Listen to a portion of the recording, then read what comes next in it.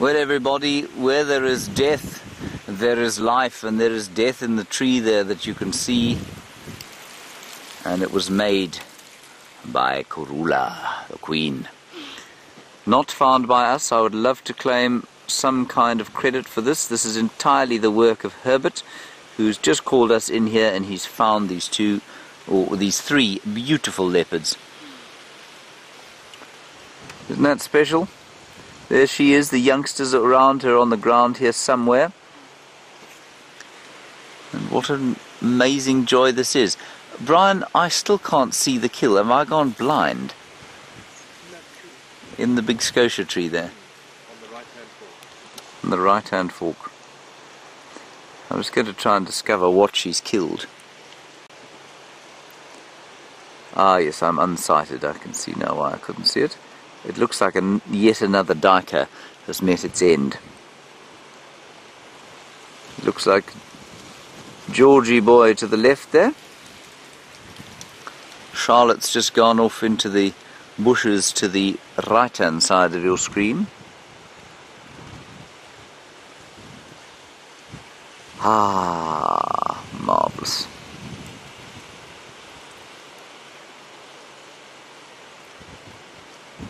What a wonderful way to complete our drive.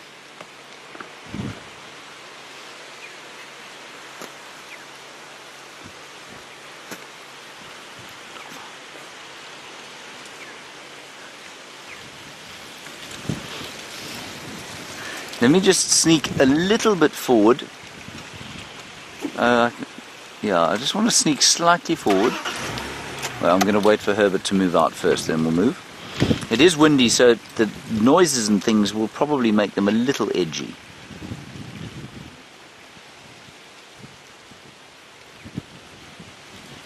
Just wonderful, and she's not edgy in the slightest, of course, completely confident. And I'm pretty sure that's George, the 3-3 spot pattern. She is 3-4, like her mum.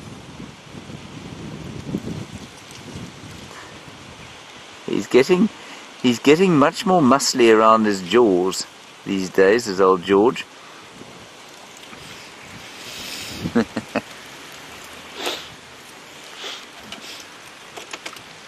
Let me sneak a little bit forward.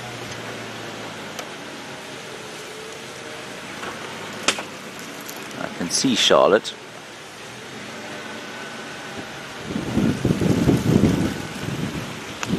And Anna-Marie, you're wondering if I notice a difference in the smell between lions and leopards. Anna-Marie, no, I don't. I don't notice a difference at all. I don't think they smell of anything to me. I've no doubt they smell of a lot to their prey species, but to me I don't smell them at all. Hyenas sometimes are a bit niffy. Hyenas are sometimes massively niffy. But I don't find that lions and leopards, unless they're lying around a carcass, are smelly at all. And whether or not they smell different to their prey species, I don't know.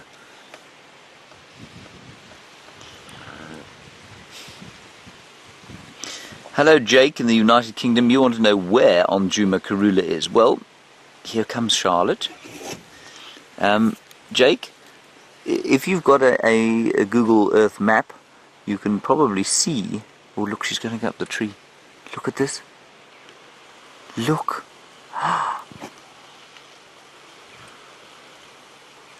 What a clever girl.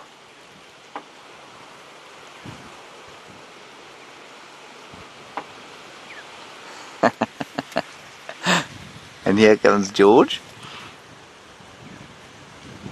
There's obviously some piece of the kill underneath there where they've been.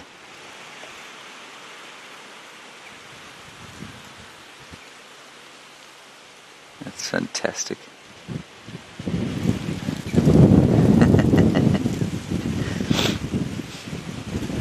Fantastic stuff.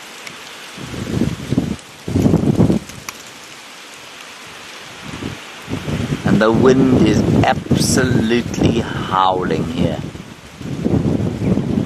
So if you've got a Google Earth map, Jake, what you do is you can find the road names actually, and Treehouse Dam is about 150 meters to the left of your screen, so to the west of our position. We're on the drainage line that leads out of Treehouse Dam. Savage's track to the north of this drainage line, Treehouse Dam to the right of our drainage line.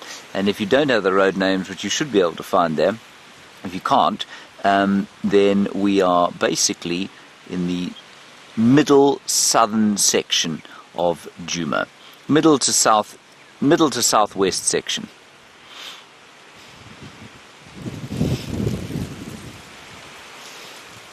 Now, what I'm going to do, just for our last few minutes, is move a little bit so that we can possibly see these cubbies eating. And again, I know we had that, Andrew Causa posted that wonderful video of the two cubs playing with each other. But again, we find them separated here. And what is this fascinating behavior that he's engaging in here? George down there is basically burying things. He's doing what leopards do. They often bury the stomach contents of whatever it is that's been killed. And that's what he was doing there. He seemed to be doing some kind of burying maneuver. She's up in the tree.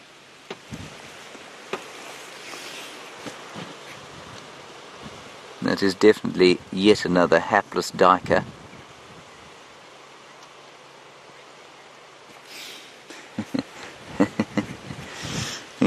Aaron, you say cat a day once again. Cat a day is living up to its name. It certainly is, isn't it? What a day. Did you see her hiss at him there? She definitely gave him a nasty little growl as he looked up at the tree. Now look at this. He's thinking about going up the tree. No, he's not. He's just laying down at the base.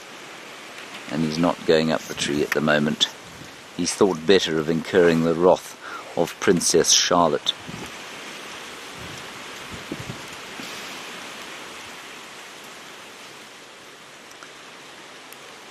Wonderful luck we've had today.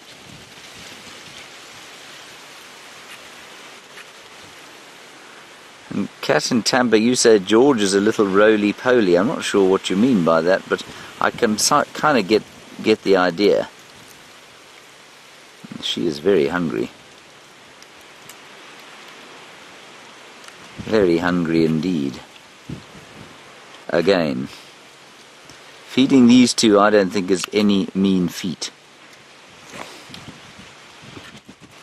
And old Georgie boy looks on from the floor, slightly forlornly up into the tree.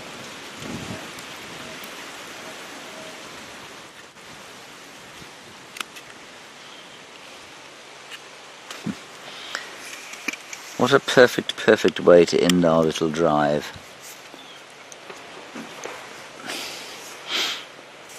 Let me just confirm the spot patterns. Look how strong she is. Absolutely incredible. So she's actually got 4 spots on her left. So she's 4-3, not 3-4 like her mum. And her 4th spot is above the other 3. Now if you don't know what I'm talking about the unique spot patterns that occur underneath the noses of these leopards, and that's often the best way of identifying them.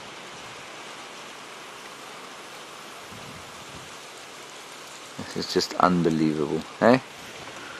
What a sighting.